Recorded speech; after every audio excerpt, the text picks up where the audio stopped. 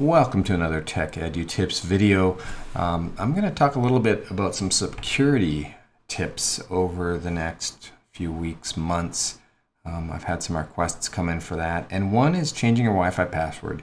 One thing people think is that their Wi-Fi password is secure.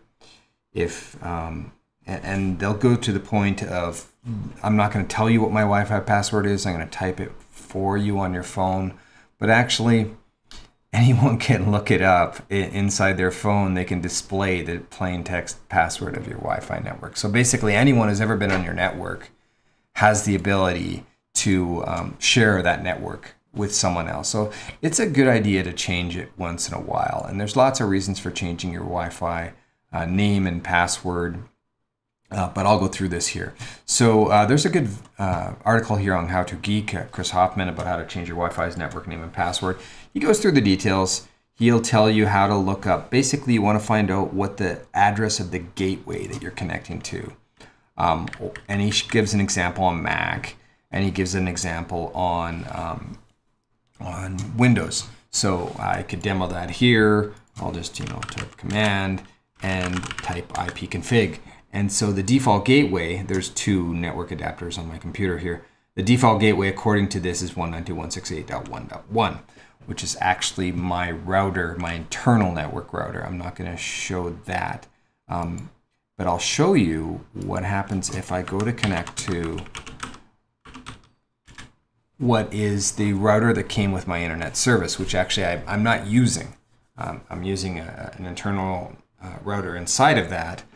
But that's neither here nor there. So let's pretend that your gateway was this 192.168.0.1. It could be this, it could be 1.1, it could be 10.0.0.1, like in the example that Chris is showing here. These are internal IPs, which means the outside internet does not use these. These are network addresses for just your internal network. So you'll get to a login screen like this. Another hint is you should probably change the password, because it's probably just admin with password admin or admin with no password. And I changed the password on mine because, again, if someone is on your network, they could go to this address on their computer or on their phone and mess around with your Wi-Fi settings. So here's the basic setup. Your router is going to be different depending on your provider and what you're using, but it'll more or less look like this. And you're going to look for wireless 2.4 gigahertz or 5 gigahertz. These are different bands. 5 can be faster, but it doesn't go as far through walls. Sometimes people have both up. In some modern routers, it allows you to use the same SSID, your network address, on both. What I would do for a test is I'd label the 24 or 2.4 gigahertz as one, and then the 5 gigahertz, and then this shared password. That's the password. You can go to the details. So if I go to, say, the wireless 2.4 gigahertz page here, I could go into a whole bunch of things. So actually, my wireless is disabled on this router because I'm not using it. I'm using my internal one. And you can broadcast the network ID, which means people can see it. If you hide it, then people can't see it so easy, but it's not really making it that much more secure. And then your security mode. I highly recommend choosing the most secure mode you can, which is probably WPA2 PSK AES. You don't want it to be open. You don't want WEP, which is really, really old technology. You might need to go back depending if you have some hardware that's not connecting well, but probably just choose the default. Set the password. Apply this, and then you're good to go. If you want to change the name of your network, go ahead. It's a good idea to have a very generic name in general, not a very unique ID, because then that kind of exposes where you live to people who can see these addresses out on the internet. So generally just have a unique ID. You don't want to be too creative there. Don't put the name of your family in there. Put something that's not really visible and not exposing information, because anyone driving by your house can see this network name.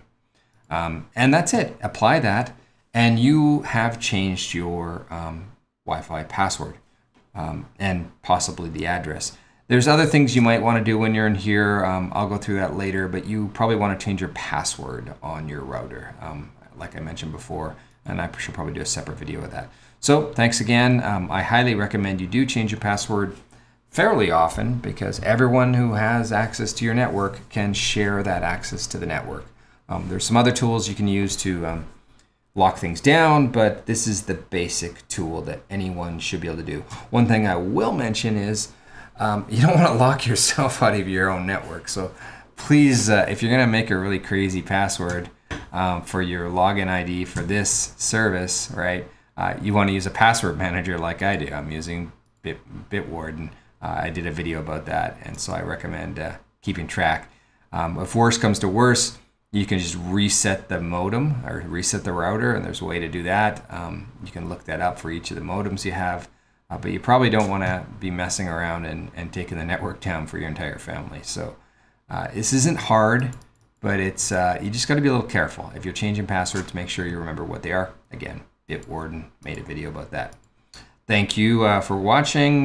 Continue sending me comments and suggestions for more videos. Thanks.